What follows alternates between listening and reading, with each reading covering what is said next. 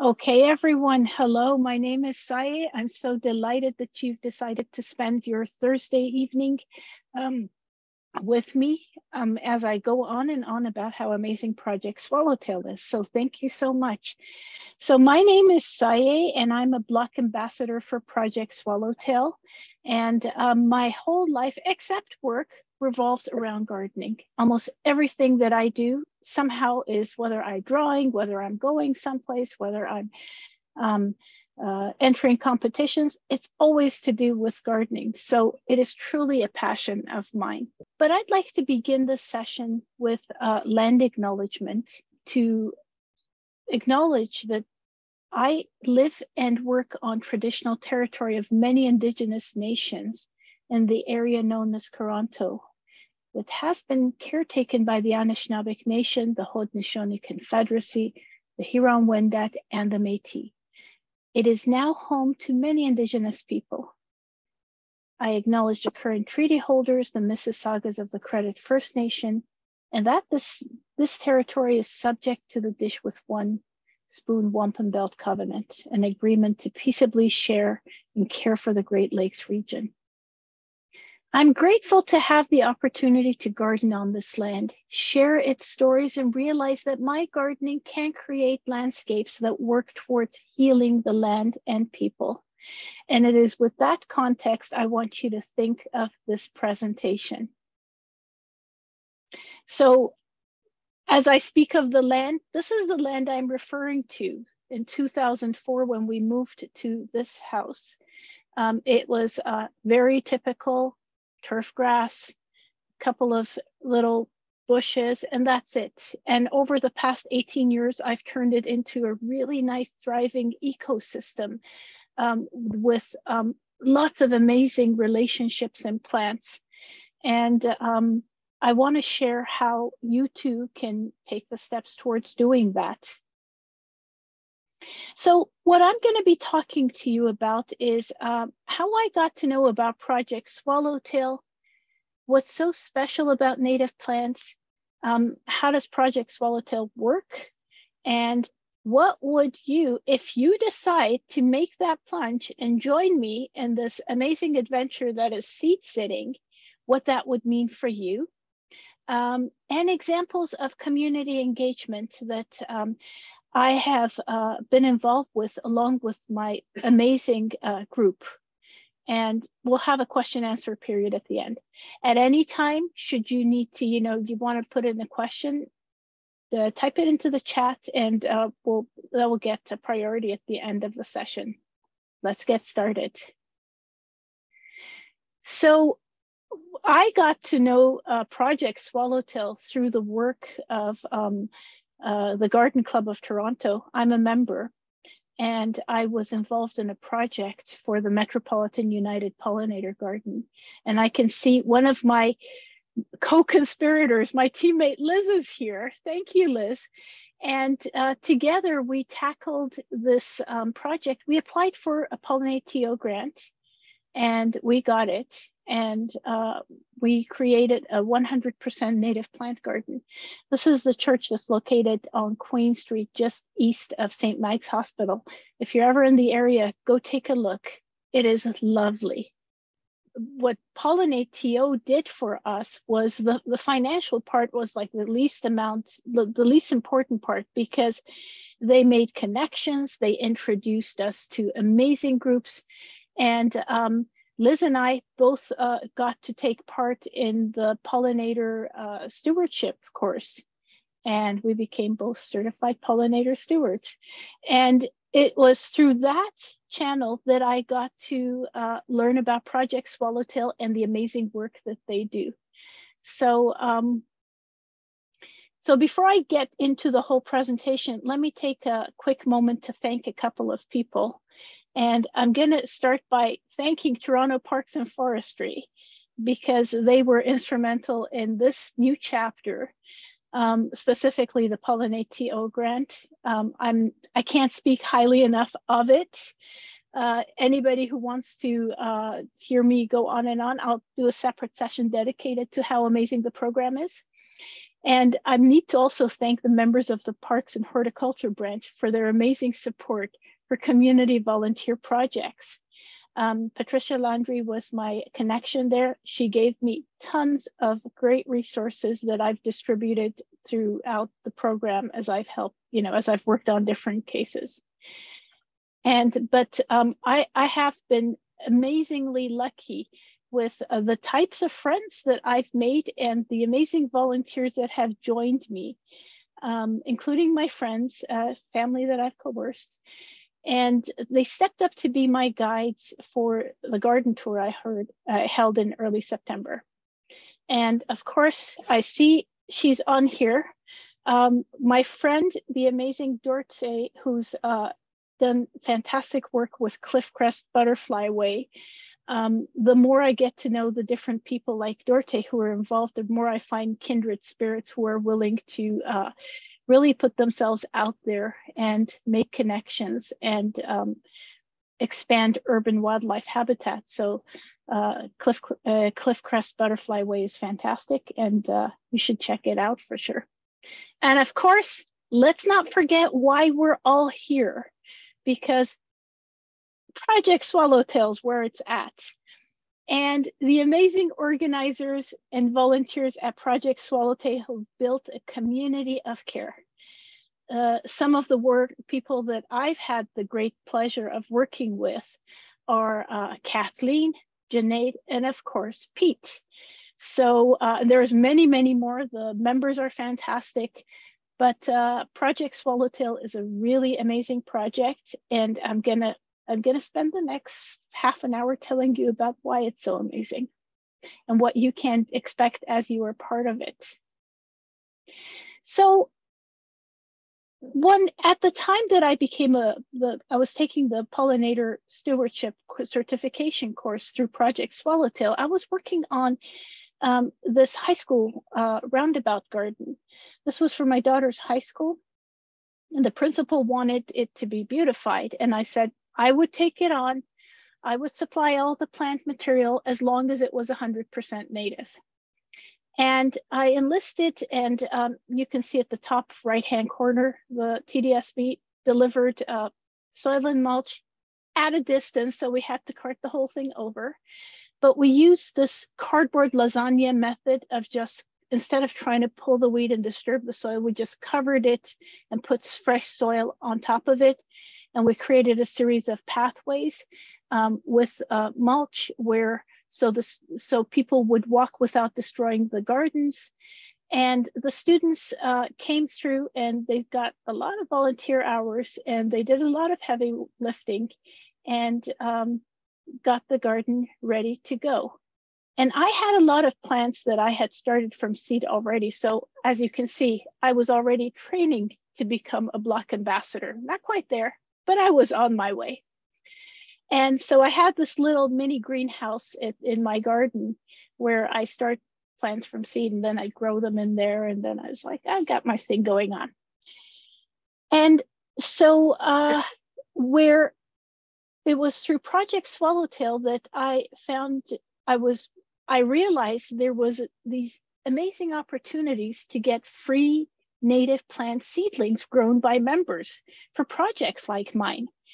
So I got quite a few, and I was humbled by the generosity of all the people who donated from all over the city. And I visited Pete, and he gave me a ton more, and it was such an amazing feeling. So in September of last year, the students got together, we planted the garden, and if you wonder what the layout was, it was a true little mini botanical garden, 38 varieties. When I realized how amazing it was to get these seedlings, I thought, you know what? I need to pay back. So I became a block ambassador, which was leading the way of, helping others discover the joy of being a part of something amazing in the community. And you may say, well, Sai, what's so special about native plants? And I'll tell you, you tell me your problem, and I'll tell you how native plants can solve it. They're that good. this is actually in my garden. Which one do you think would be better? This beautiful blossoms and it's like this shower of golden color in the spring, or this willow tree that looks like, oh, I've seen it everywhere. It's just like drooping leaves and stuff. What these cards refer to, these are actually part of cards that I do, that I make for my garden tour. Japanese Caria is an alien species. So it evolved, of course, in Japan, somewhere far, far away. Its ecosystem, the creatures that ate it, the provided, somewhere far away. It's like completely out of place here. But the willow evolved in this place, and it's got this amazing web of life that surrounds it. We're talking about 455 different species of caterpillars that will eat the leaves.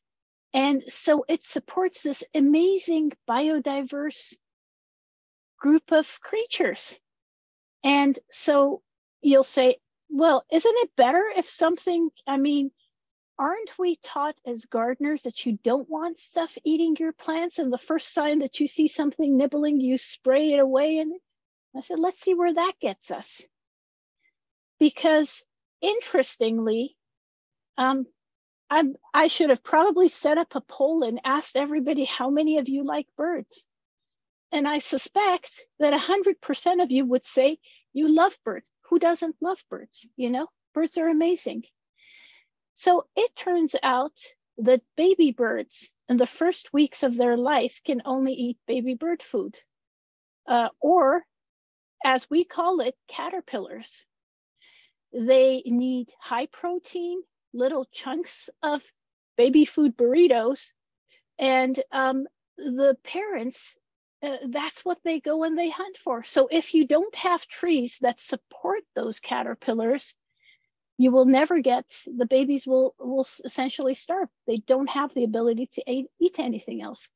So having caterpillars, native kinds, that will eat your plants in moderation is actually a good thing. And you can see in one of the trees, I have a silver maple, and I have the magic number 297 on it. These are all from Doug Tallamy's book on Bringing Nature Home, where he talks about this. And so I am proud of my silver maple because of that. Another thing is, let's do an informal poll. Who likes butterflies? I suspect everybody loves butterflies. Can't know. So butterflies are a very interesting situation, specifically the monarch butterfly. Let's take a look at that. These are all pictures from my garden. And you can see the monarch doesn't really have a mouth anymore. It's got a long straw that it drinks nectar out of. And it drinks nectar out of a bunch of different flowers, many different flowers. Caterpillars are the worst. They will only eat certain types of leaves, and the monarch caterpillar only eats milkweed. If it does not get milkweed, it would rather starve than try to eat anything else. So actually, I think this is, let me see. Yeah, look at that. And it's got a mouthpiece. This was and it can eat. I thought that's pretty cute. So let's take a look. What does that mean in the life cycle of a monarch? Here I have these little carts. So I have the monarchs come up from Mexico.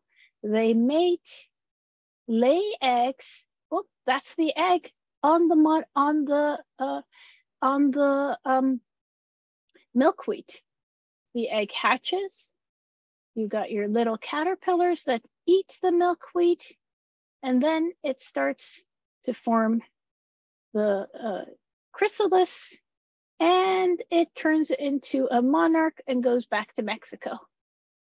The only point in this life cycle where milkweed is involved is that one place where the monarch caterpillars eat the milkweed. So if we take that out of the equation, there are no more butterflies.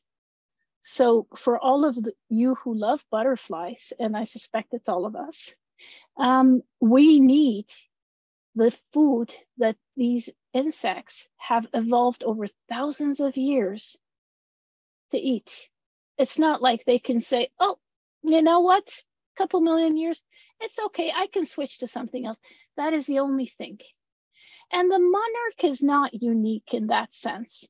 The more you look at it, there are these relationships. And so these are the butterflies. I'm no butterfly expert, but these are the ones I found in my own garden. So I was like, oh, I wonder why they're here and what they like to eat.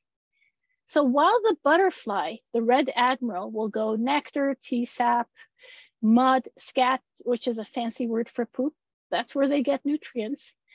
Carrion, which is dead things, because they need the minerals and nutrients. The caterpillar will only eat stinging nettles.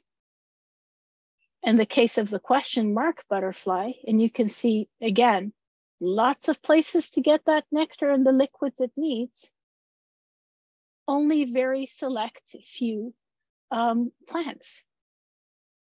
And the black swallowtail,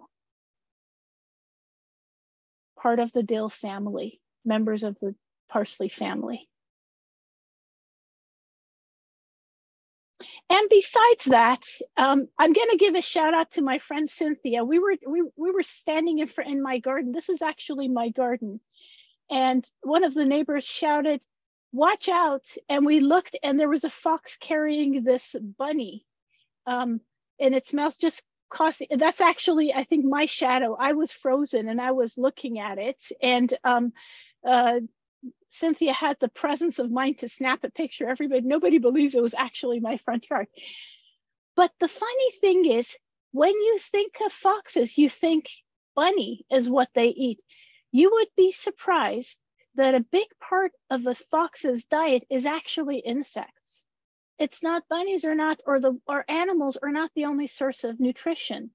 They eat a lot of insects and beetles and caterpillars and what they can. So they supplement their diet. So when we're talking about the caterpillars and butterflies and moths and insects, they affect everything in the wildlife that surrounds us.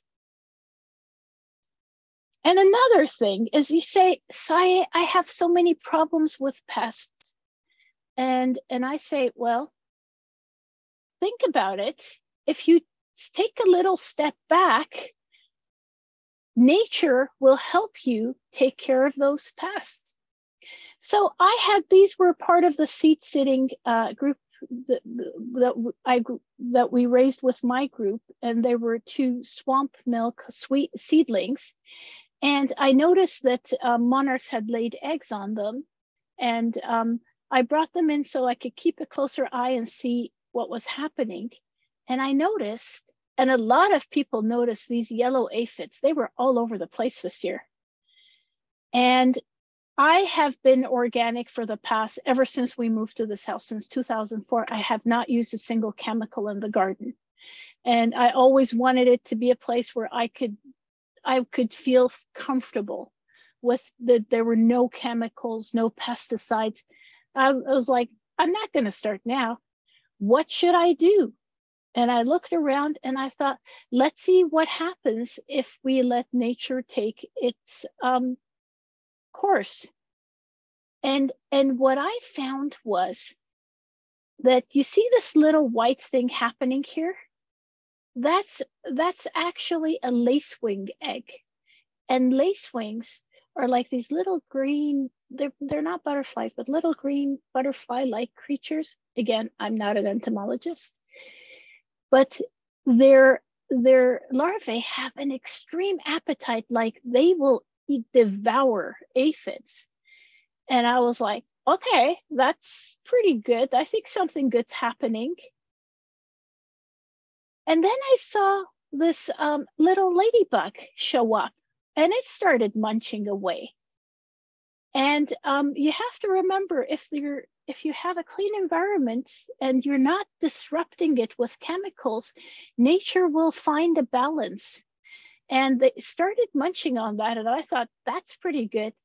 But the best part was I saw this, and it was some alien creature that was just, it was like slow motion, just grabbing and eating those aphids. And I was like, what is that? And so I pulled out my iNaturalist app, and it said it was the long-tailed, it is actually that same picture that I put into the app. It's the long-tailed aphid eater. And I was like, that is cool. But what does it look like when it's grown up? And it was this, it's a hoverfly. And anybody, it's called the long-tail aphid eater, I guess. It's a hoverfly, and you've seen them. They look like they just go in, they're little flies and they hover. It's actually one of the most beneficial insects you can attract to your garden. So not having to do too much work in the garden gives me a lot of time to take pictures, if you've noticed. I do very little work, and that's again another benefit of native plants, because once they establish, they take care of themselves.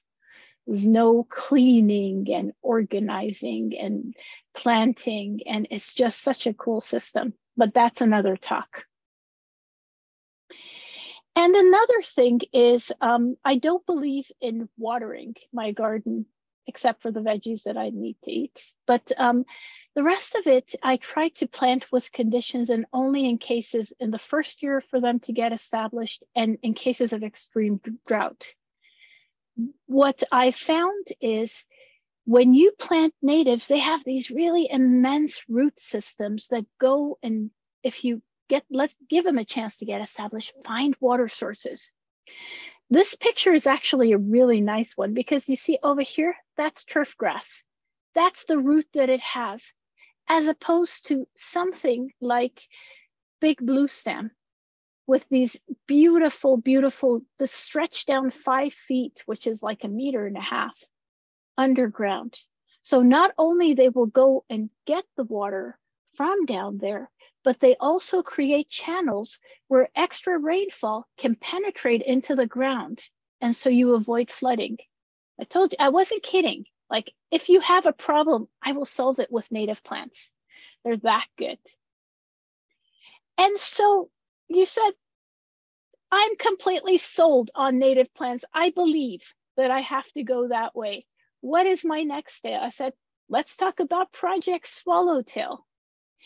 And Project Swallowtail is it's about neighbors building community, and street by street, people getting together and working together to restore nature in Toronto. Essentially building urban wildlife habitat so we can have a balanced life. And I'll show you a little, I have a little thing of explaining. I was thinking, how do I explain it? So this is my little attempt of explaining. So here we have 2 friends. Each of them has grown a variety of seedlings in one pot, 2 different. And once they've sprouted, each friend will divide it into individual pots, because then they don't compete with each other and they grow larger. And the second friend says, oh, that's a good idea. So now they have 10 potted seedlings. And what they do is they give half of what they have grown to a community project. And then they trade between themselves. It says, oh, I'll give you some of that, and if you give me some of this. And now it's like an absolute win-win. So you have a stock of really good plants, native plants, where you can make a community project. And you have 2 friends who now each have 2 different varieties. So that's essentially what it is. And you say, well, Saya, what happens if there are 5 people? And I say, funny, you should ask, because I have that. Here we have 5 people. And keep your guys on the guy with the cell phone. Now, I've heard that there are people like this. Nobody in my group was on their cell phone all the time.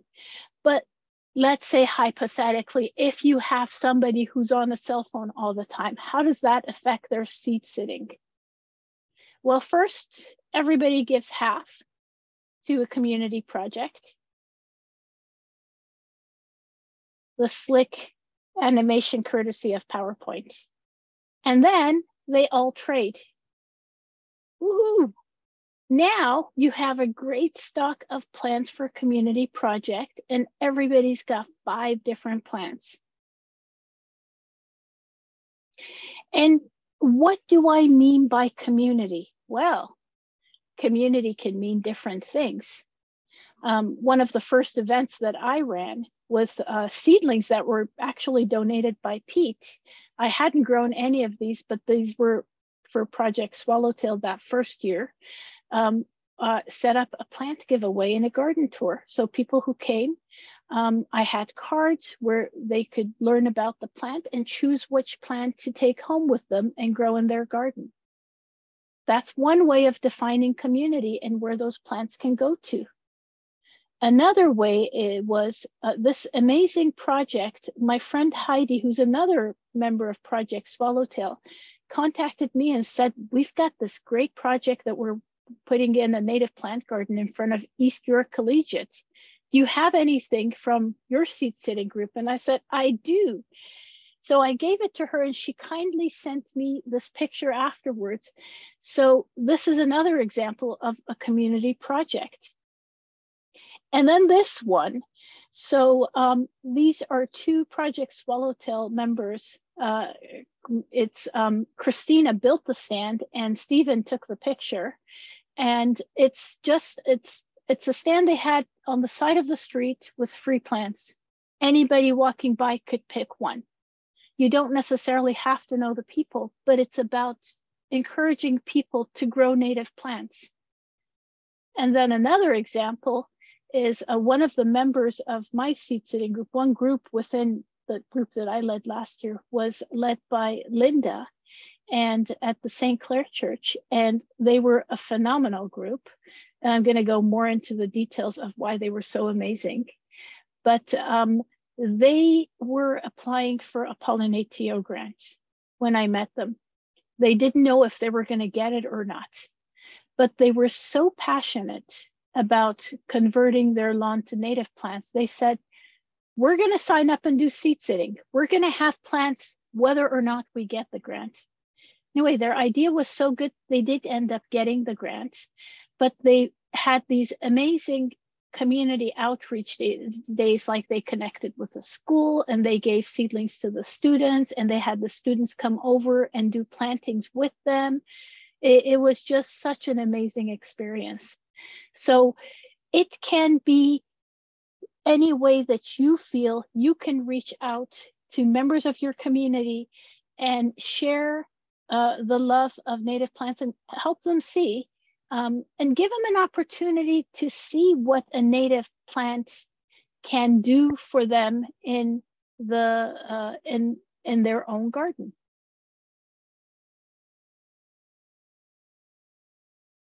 So what does a year of seed sitting look like? And I'm going to be frank with you. The reason I'm doing this presentation is to see if I give this kind of information to people in advance, does it change their outlook and they maybe give them a better idea of what to expect.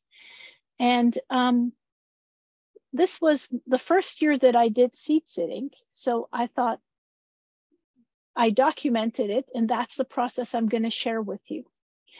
So for native plants in Canada, they are all perennial, so they're not expected, they come back year after year. And for them to germinate, they have very specific needs.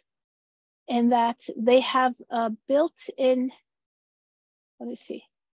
So they have this is like the seed pack. This is a seed pack that I prepared that I gave to member participants. And the germination, this is what it looks like when it germinates. For this to happen, there's a very specific thing that needs to happen, which is called stratification. That means in order for the seed to wake up, it needs to go through a cold period. Whether you put it in a fridge or whether you put it outside. it needs that cold period. Otherwise the seed, if you just plant it directly, not going to wake up. And this is a defense mechanism for seeds to know that winter is over before they start growing, so they don't get killed off. But what this means is that we're going to be doing winter sowing, which we will let nature, protected nature, let's just put it that way, do the work for us while we sit. That's the seed sitting, eh? Pretty. I'm not the one who came up with that term, as Pete came up with that term, but it's a very interesting concept. To keep my group organized, I created a blog. This is the Sun Studio is my go-to page for any single hobby that I have. It's got a book on there. It's got the publishing. It's a YouTube channel. It's my thing. So I was like, why not? I'll put a blog on there too. So because I wasn't sure how the emails were getting through or not, and I was trying to find a way to motivate people in the middle of COVID, I started this blog. And the thing was that there is a form here for the Underhill Seedsitter notification. People have to opt in. It's a two-step process. So, and what happens is every time I have a new blog post, they get a little email like the one down here that says, hey, there's a new post. And for those who signed up, it was quite successful. Incidentally, on the same page, you'll see I've added a little link. It says sign up on this link to join the seed sitting group. That's where there's a form that you can sign up to be part of this amazing, once in a lifetime, fantastic seed sitting group. But let me tell you more. So in November, December, I had the friends that I had corralled into coming and joining me came by, and I distributed supplies and seeds to them. It was a good chance to meet, but it would have been nicer if we could have done it like as more of a community project, but it was smaller groups of people. And at the same time, I had a follow-up session for the Leaside High School Eco Club, who had done the plantings. And they were eager to know what these varieties they had planted on would look like. So I showed them pictures from my garden because that's where a lot of them came, of what the plants were and what they were going to do. And they were so excited, they wanted to take part in seed sitting as well. So I decided to make individual kits for them. And this is a picture of what would be, and I did this drawing of, this is a picture of what would be in the kit. So it was a pot with the rolled up booklet, and it had a seed pack and some chicken wire and a bag of soil. And the idea was I distribute these, and you can see all of these things. I would distribute this. They would put 2/3 of the soil inside the pot, sprinkle the seeds. We were headed into another lockdown, so I was just trying to get these into their hands, and I wasn't going to talk to them. Sprinkle the seeds, put the label, put the remainder of soil on top, cover it with chicken wire, and leave it outside. Now, leaving it outside is a critical point because you want nature to do its thing and to stratify them and to help them germinate. The chicken wire is your defense against squirrels, because even though you think they are asleep, they will come and they will dig. Anything that of value, if it's valuable, they will dig. Even if it's not valuable, they will dig, because that's what squirrels do. And so chicken wire is your defense against squirrels. And after the snow, around May, that's when you'll see your little seedlings start to sprout, and you divide it. Easy, okay? Let's get into details. So being very interested in tracking the success of this project, because I love tracking things, and I love seeing how things work out. I created a spreadsheet. It's actually shared on, if you want to see what's on here, I have it as part of one of the entries on the blog. So essentially, I had 4 groups that I was mentoring, essentially. One was my friends and family and neighbors that I had hunted down and begged and everything, and some of them came willingly to join me. Another group was the St. Clair Church, which was a standalone group. I would go to the church and I handed out seeds over there. I went for a potting up session. Linda and another great leader, Becky, were the 2 people that did most of the talking and maintaining of that group. So having that connection was fantastic. There was, as a member of Garden Club of Toronto, this past year has been a big year for us because it has been our 75th anniversary and the year of the garden. So there was thought of having some kind of a program, some kind of a collective gardening program where we would raise plant seedlings, native seedlings for some kind of project with the Toronto Botanical Gardens, which is where we meet, which is our home. We are a founding partner of it. So it was our way of giving back.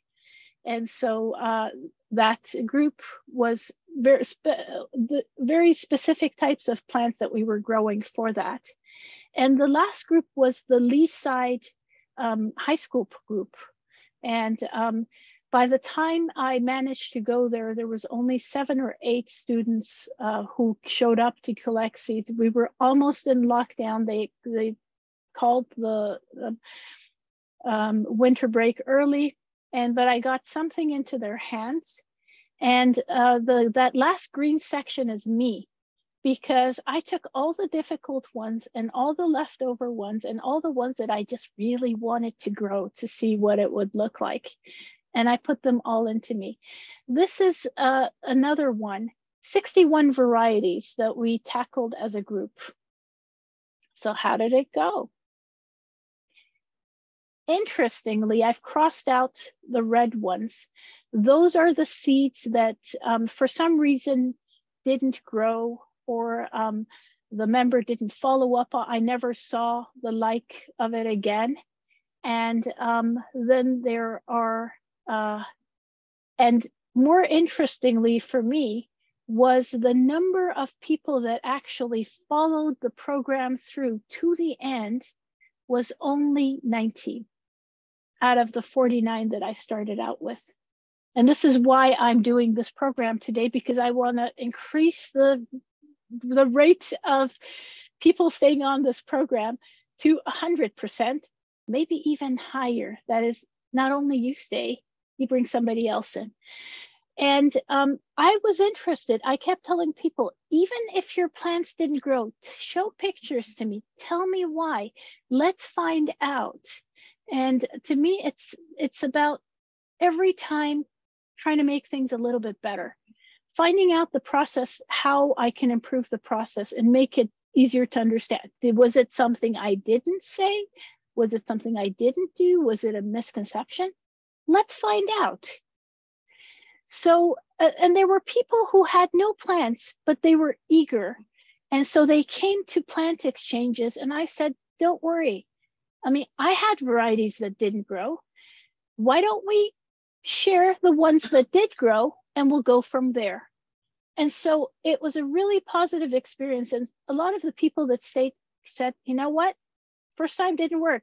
I'm in it, and I'm going to come back next year.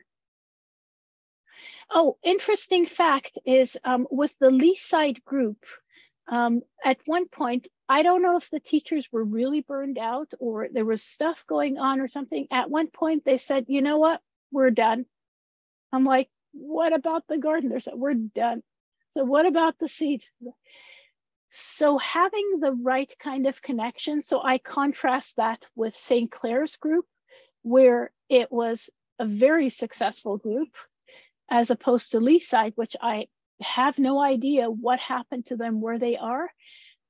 It really depends on your connection with particular groups. And how, you know, how people follow through with that. So in December, I completed the construction of my seed sitting command center. And I built this custom rack, and not myself, my husband, I have to give him credit, was fantastic. And for the 50 or 60 varieties that I was growing, I put them all in trays and labeled them. And instead of doing individual chicken wire, I covered the whole thing. This front actually clips on, so I could just roll it up, and there's a bungee cord that I could tie up the roll up here so I could see all of these. And you'll notice that they're all covered in snow. A big part of it is you want to make sure they're covered in snow. I would go and shovel snow onto them so that when it warms up, it would gradually melt. You don't want them to dry out, but you also want containers that have good drainage holes, because if they don't, it rots. I knew there was one person in my group who said, I've this American way, I've seen it. It's like jugs and just put it in. I think she may have forgotten to put drainage holes, or they weren't sufficient, because everything rotted.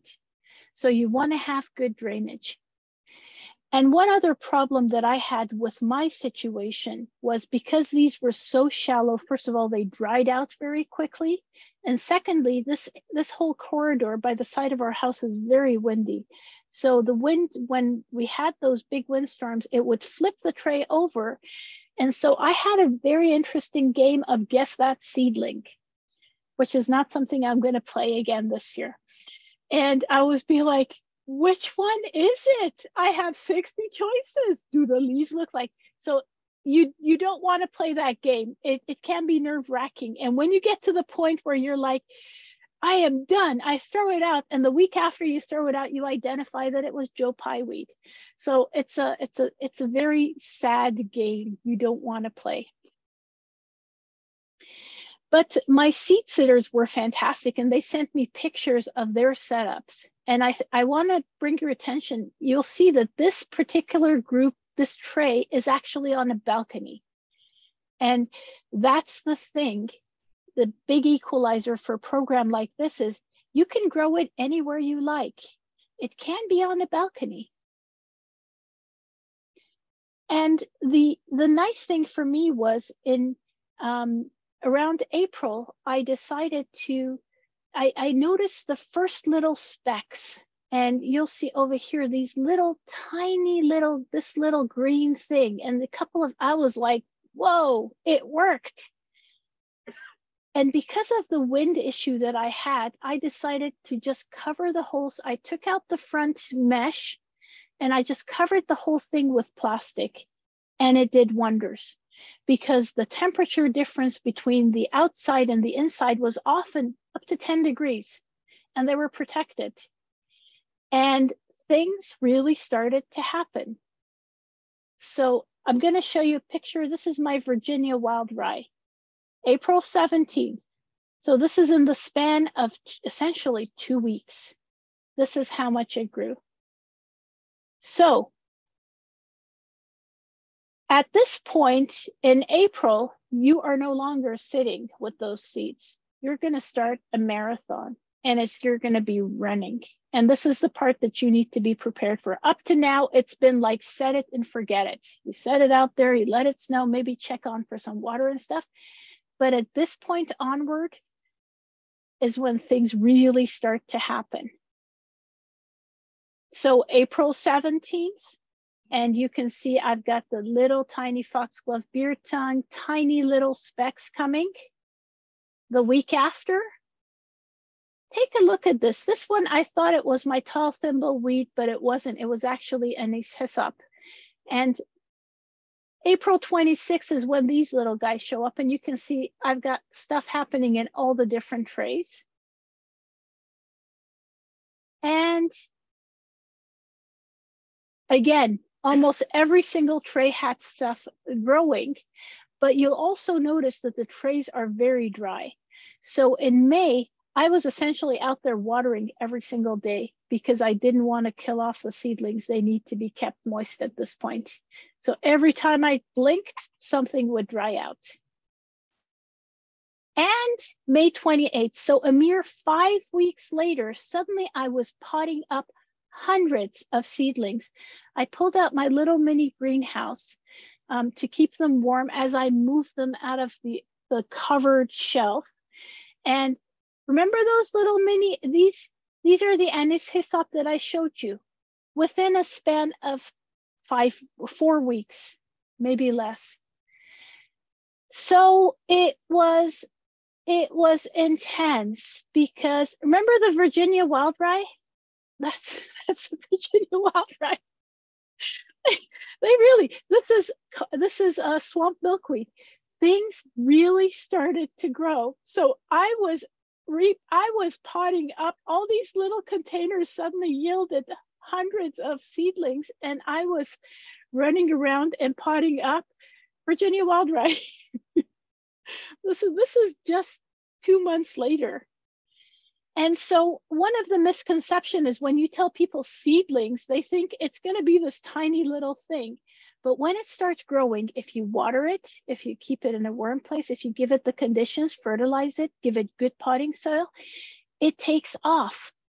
And so by June 18th was when I was set to go back to St. Clair Church and help them divide their seedlings.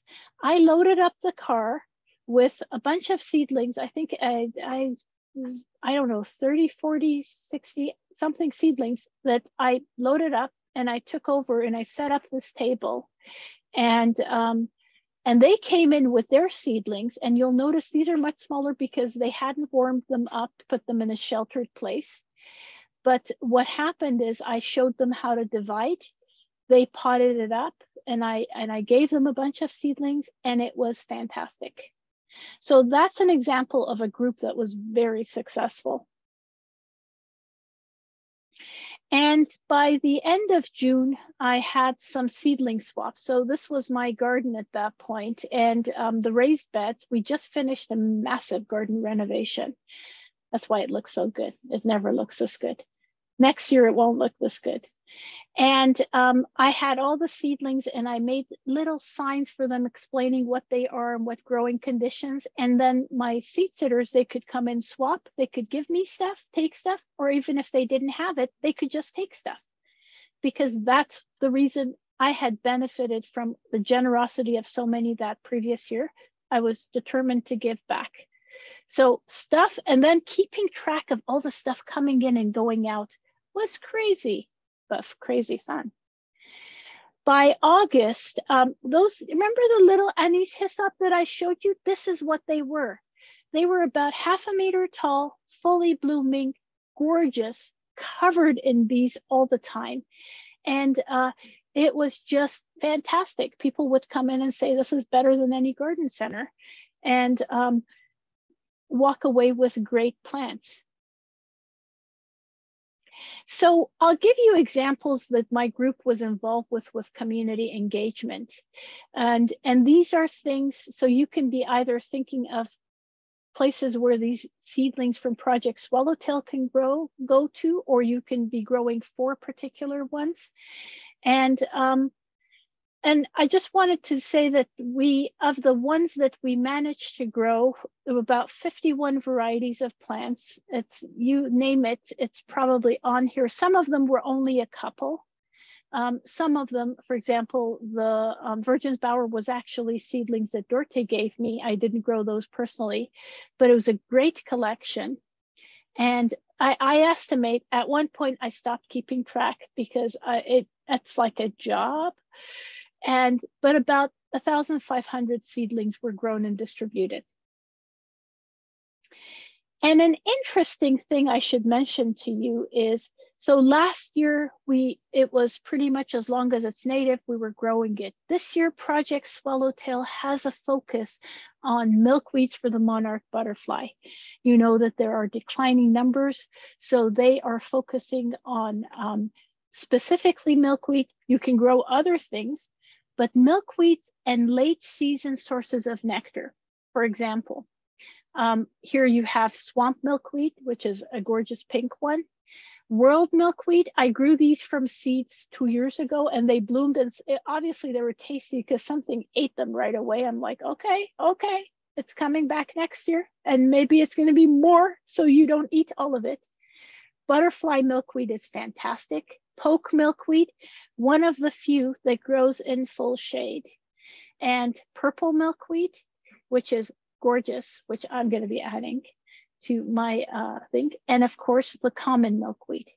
So these are 6 varieties that are native to our parts, and we're going to be promoting specifically for monarch habitat loss. But also, these are pictures from my own garden. We're going to be looking at spotted Joe Pye weed, and look at the pollen sacs on that little bee. Come on, you gotta say that's pretty impressive.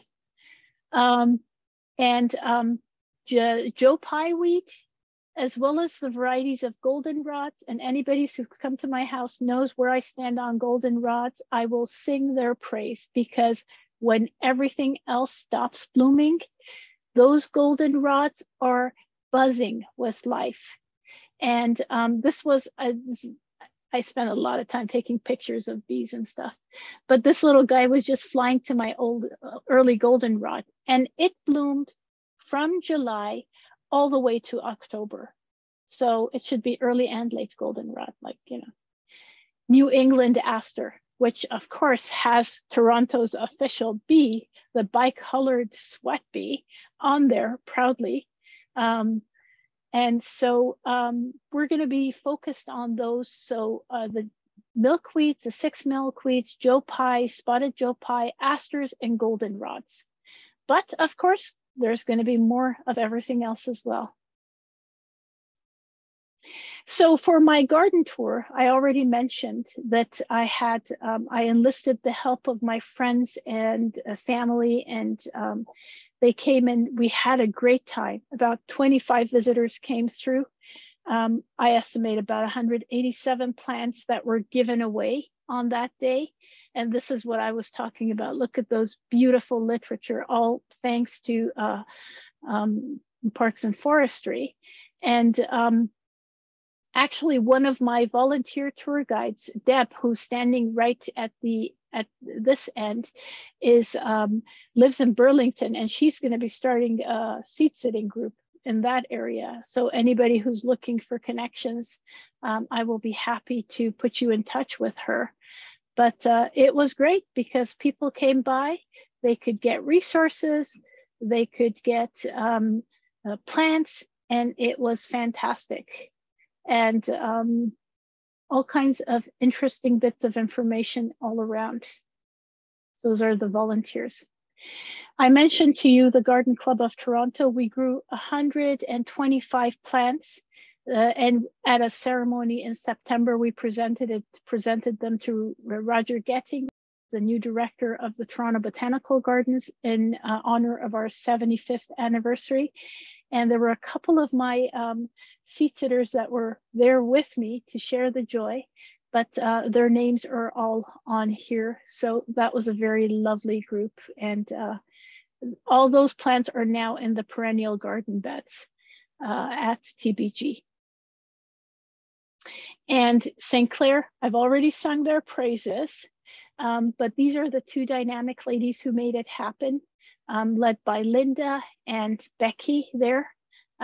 They made these beautiful gardens, and it was really, I went for a couple of days to see the work that was being done, and they were a really amazing group, and they kindly sent me the before and after pictures. And so very impressive.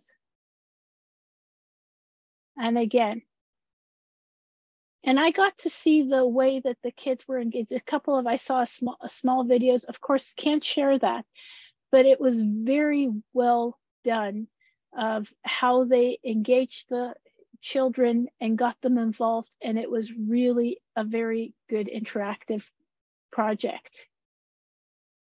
And you can see just that spare spot converted into a thriving hub. I'd like to give a shout out to another great friend, Susan, who's at Brimwood Boulevard School. And this is a school I work closely with. I had a seedy Saturday workshop, and I had a whole bunch of sprouted seeds. So I gave them to Susan, who used them in a project with her class.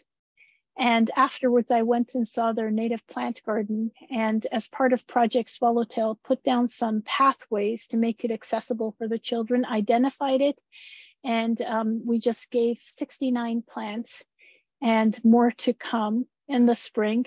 And these were primary school children who planted them, and it's absolutely lovely.